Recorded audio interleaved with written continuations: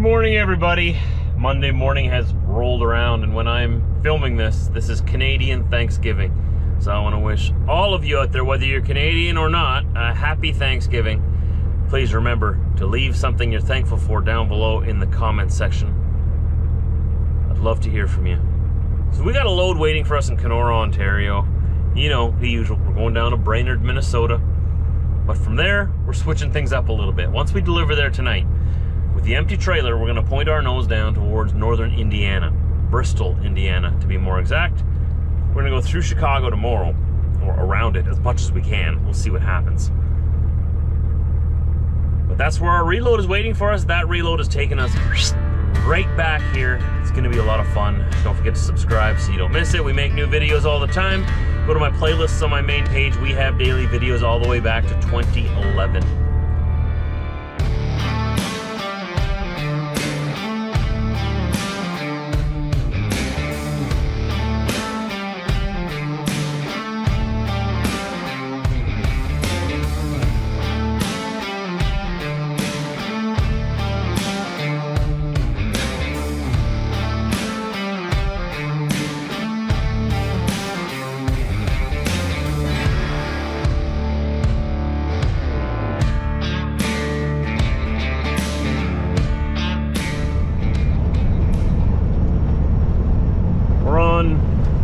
Highway 1 Trans-Canada eastbound in Manitoba, east of Winnipeg.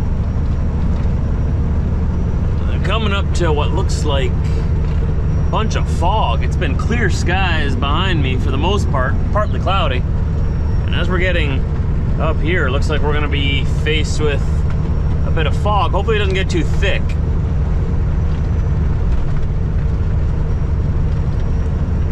You guessed it, I'm in a rush.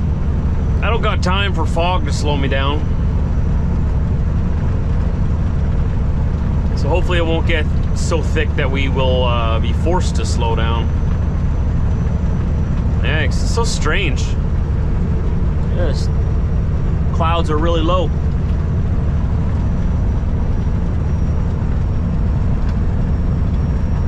The weather's not too bad though. It's getting cold again. It's went down to -3 Celsius tonight, so that's below freezing for my American friends. That's probably in the high 20s. That time of year is upon us. Though the daytimes are still pretty warm usually. Nighttime gets really cold. Slowly we'll get used to the cold because it's going to get worse and worse. If you're new to my vlogs and you've never been up to Manitoba in Canada or on the prairies of Canada, Western Canada, our temperatures here get down to about -30 to -40. And if you're asking whether that's Celsius or Fahrenheit, it doesn't matter. They both meet at -40, so it's similar. -30 to -40. If you've never experienced that before, it'd be very hard to describe to you. Obviously you can live through it. I mean, we're still here, right, and thriving, but you have got to be careful. You don't want to be caught unprepared in cold like that. It usually gets that cold here about the last 2 weeks of January and the first 2 weeks of February. That's the coldest part of the year for us.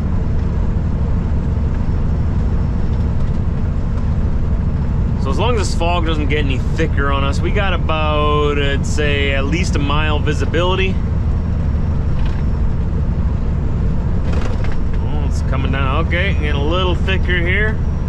About a 3/4 mile visibility. If it gets any worse, we're gonna have to adjust our speed. As long as I can see about a half mile in front of me, that's good.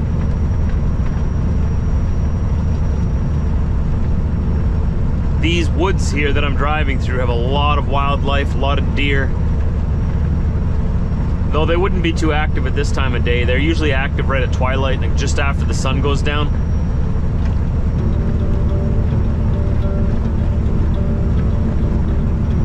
Looks like we'll be okay though.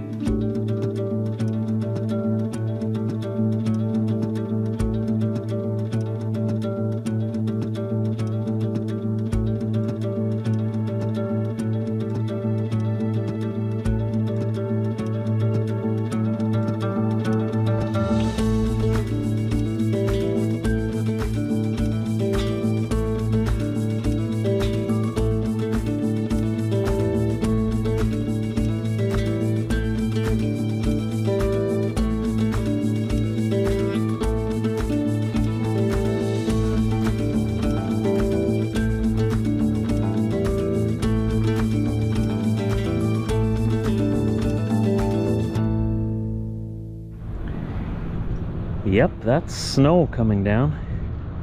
First snowfall of the season. And just in time, we got this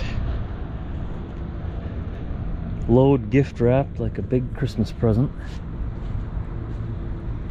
And hopefully the snow doesn't get any worse. I think we got it pretty straight today.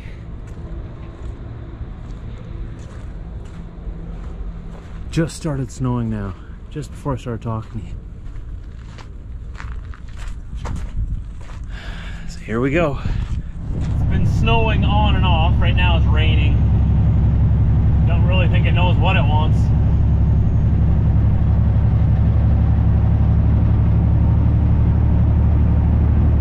But there's your water right there. It's your sign.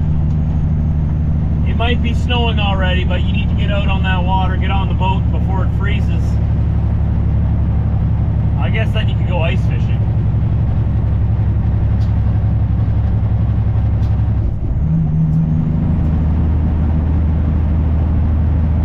I've never been ice fishing. I don't even know how to do it. I'm assuming it's pretty straightforward.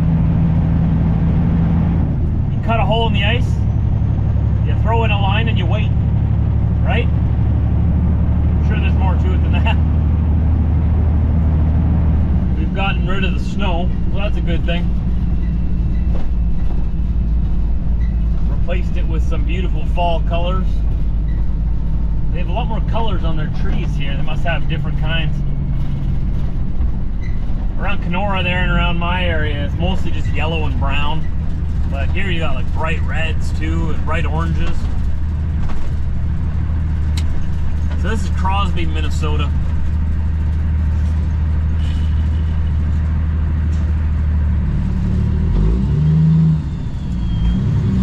It's right next door to Ironton, Minnesota. 2 towns in one.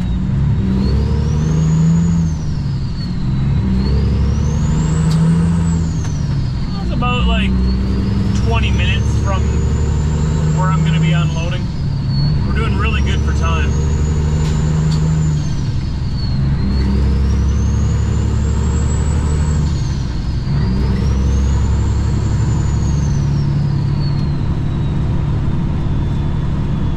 Should be arriving there at about 6:45, so a lot earlier than I was expecting. Remember this morning we were hoping to get there probably between 8 and 9, and now we're getting there before 7. The loading process was a lot quicker than I had expected, actually. So hopefully the unloading process is equally as surprising and pleasing.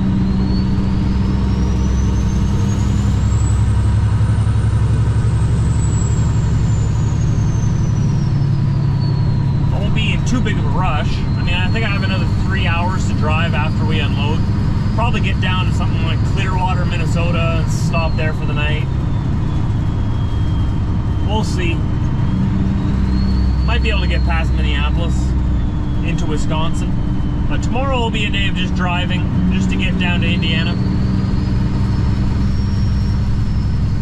And Wednesday we'll load up and come right back. Look at these colors on these trees, eh? Some of them are still green, like totally green.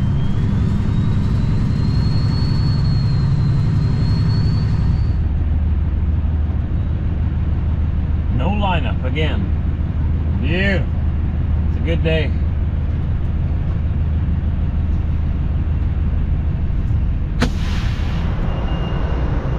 All right, we're well into the process of being unloaded. Got all my equipment put away here already. I know, blue is dirty. I know. We'll talk about it in a bit. But as soon as we get the rest of this off of here, I'm going to start heading down towards Indiana. See how far we get today. So, as for Old Blue being so dirty, the winter season is coming.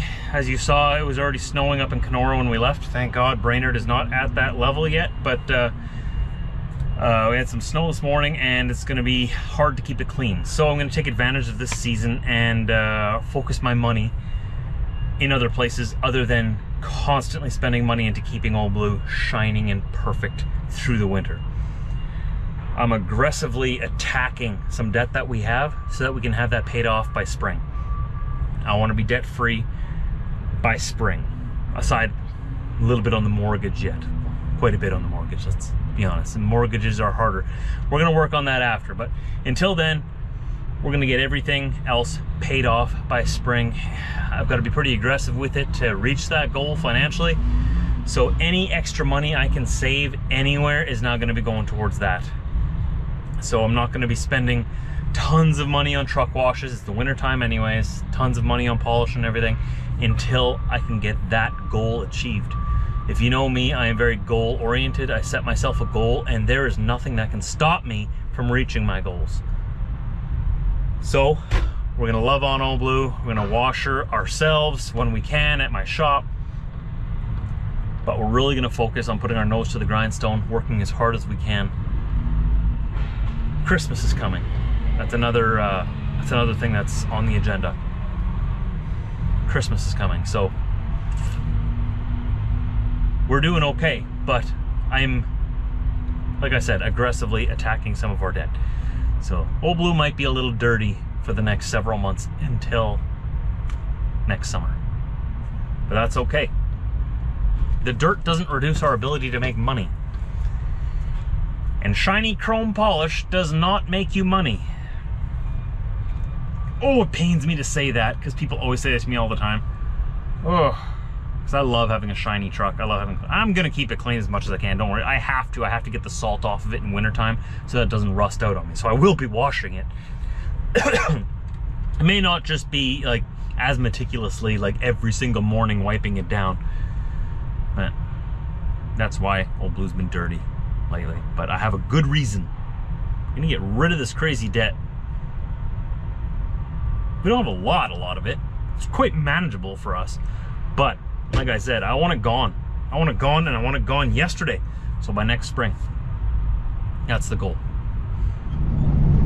I want to get through Minneapolis tonight yet. I don't want to deal with traffic. There's enough traffic here. It's like 10:30 at night. So I got just enough time on my clock to get through the city, and I'm hoping to find a spot just inside of Wisconsin where we can park for the night. It's been a long day already. But at least now we won't have to go through here during the day or during rush hour. Just have to deal with Chicago tomorrow. It'll probably be tomorrow afternoon, so we'll probably catch the afternoon rush hour. Fantastic. I'm gonna go around Chicago again the best I can. Come through the south end on the 80.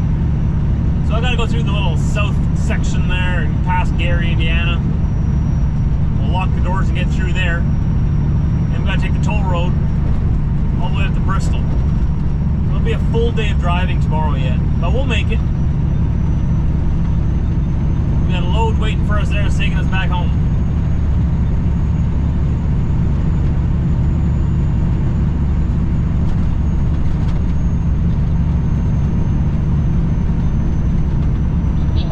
Keep to the left on I-94.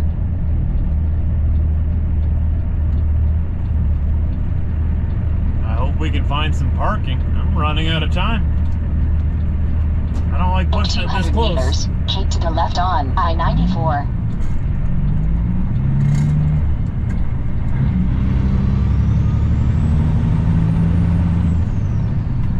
At least we're through Minneapolis, right? Achieved my goal. Excuse me. Coming on in.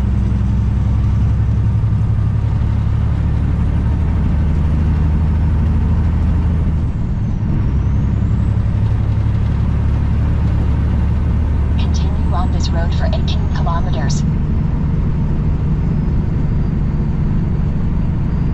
Alright, now that we're through, we got to start looking for parking. There's a whole bunch of places we can park along here, rest areas, truck stops. I was hoping to make it to the Menominee rest area, but I don't want to push it to the max of my hours of service. We'll see what we find along this stretch of highway. The first parking spot we find is ours for the night. exit 4, I-94, just inside Wisconsin. Karen's about to yell at me because I deviated from her planned route.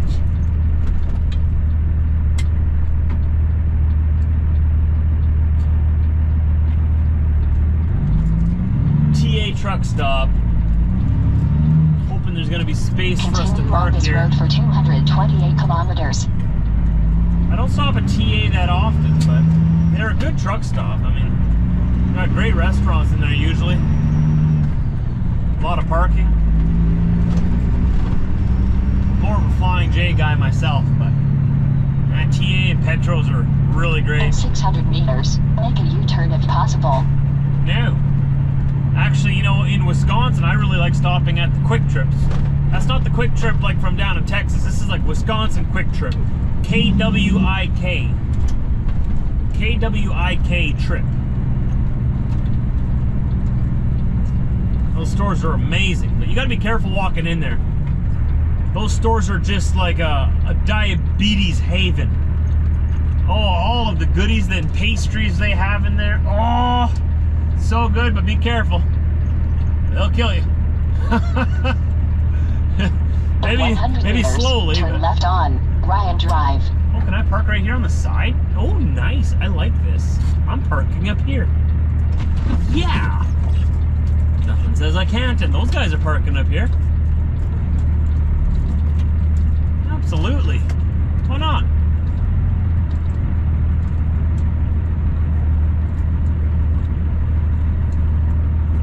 Beautiful.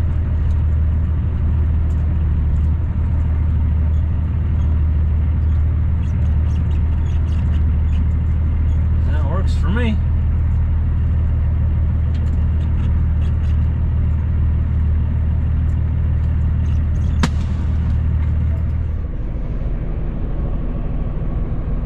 Seven minutes left on my clock.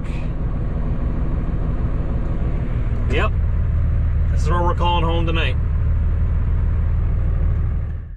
It's getting chilly at night already. It's about freezing outside right now. 0 Celsius. About 32 Fahrenheit. We're here in, what is this? Close to Rogers, Wisconsin. I know Rogers is down the road. That's where Pilot Flying J is. Let's see, where are we? Google! Where am I? We are in Hudson, Wisconsin. Just barely in from Minnesota. So we're gonna stop here. I gotta stop here for my 10 hours. And I'll have a full day tomorrow to drive.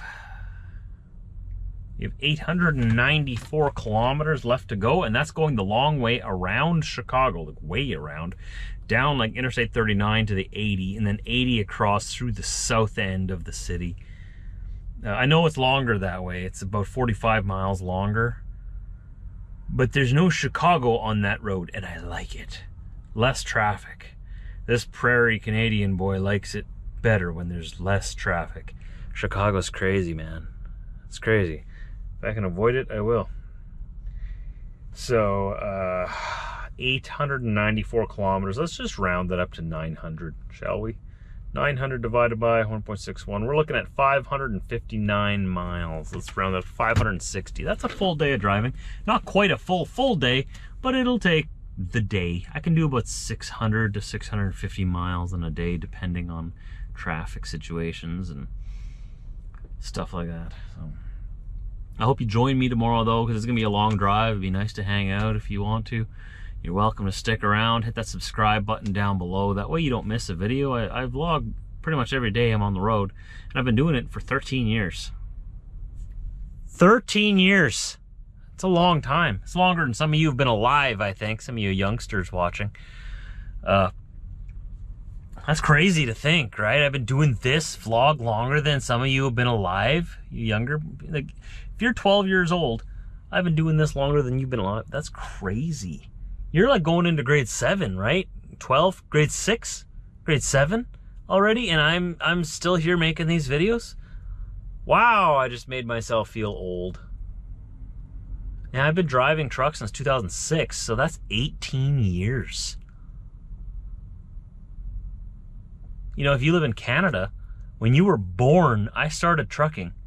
And now you can already drink beer. I've been trucking that whole time, your whole life. Wow. I'm not even that old. I'm 36. So I started trucking when I was 18. That's the age you got to be. In the US, you got to be 21. But in Canada, you got to be 18. Just like in the States, you got to be 21 to have a beer. In Canada, you only got to be 18. 19 in some provinces, depending on where you go. But in Manitoba, the age is 18. I guess I should clarify that. Some provinces, it's a little bit older. But, yeah, crazy, right? 2006 is when I started. Yeah. Started off delivering pop, or soda, as you Americans call it. Soda. Soda. Would you like a soda? That sounds so weird to me. It sounds so weird. You like a soda? That's what Americans call pop. We just call it pop because it goes pop. When you put it in your mouth, it goes pop, pop, pop, pop, pop, pop, pop, pop. That's, I guess, just like we're pretty simple people. Like, just like autumn, we call fall because leaves fall down. We call soda pop because you put it in your mouth and it pops.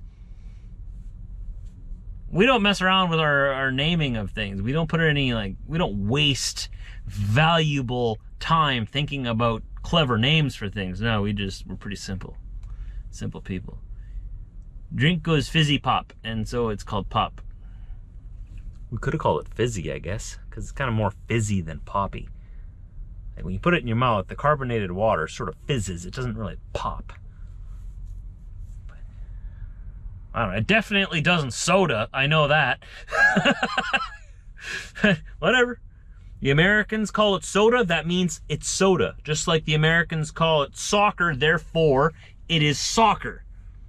Football is a total different game that doesn't involve your feet at all. And Canadians, we're sort of a mixture, I guess, between European and American. We're more American than European, though. But Canadians, we're sort of just along for the ride. Do whatever America does. America calls it soccer. You got it. Soccer it is. But we will still beat you at hockey. Every time. Except for that one time.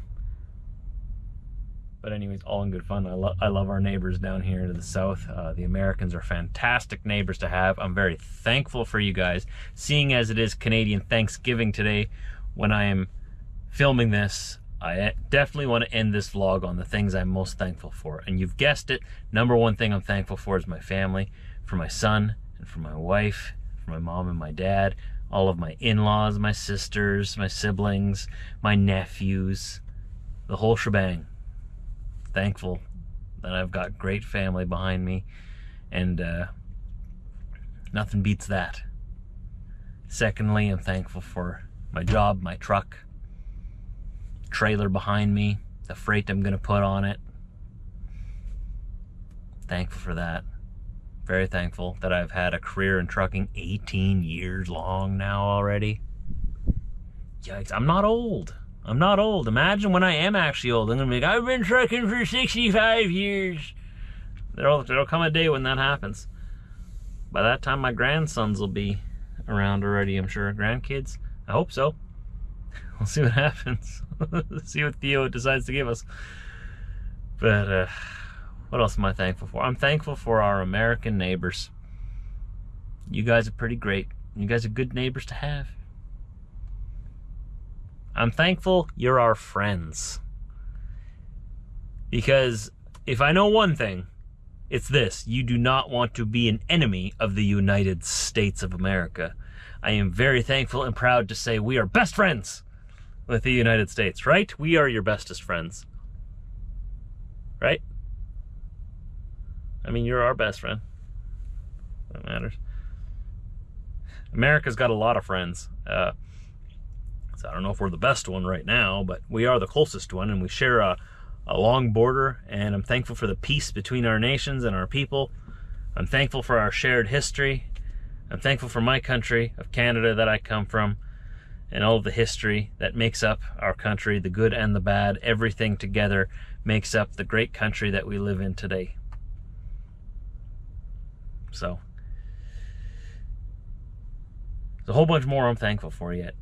But I'll leave some floor space for you to speak up. Down below in the comments section, Please let me know what you're thankful for.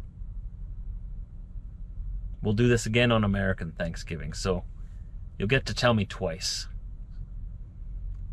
I'll see you tomorrow, everybody. Please, if you like my videos, hitting the thumbs up button helps me a lot with the algorithms. Leaving me a comment down below helps me even more. Subscribing helps me the most. And if you want to take it to the top level, if you really like my videos, you think I'm kind of a cool guy, I don't know, maybe not. Click the Join Now button down below, and it'll open up a screen where you can read about how you can become a member. It's like price of a cup of coffee, and you get early access to my videos, or first access to my videos, and special comment status that gets sent to me in a separate inbox, so that I definitely always see your comments first. I see all the comments though, so whether you're a member or not, leave me a comment down below. Every single comment matters. Every comment matters. I appreciate it. I'm just begging at this point, aren't I? I better stop. Okay. See you tomorrow, everybody.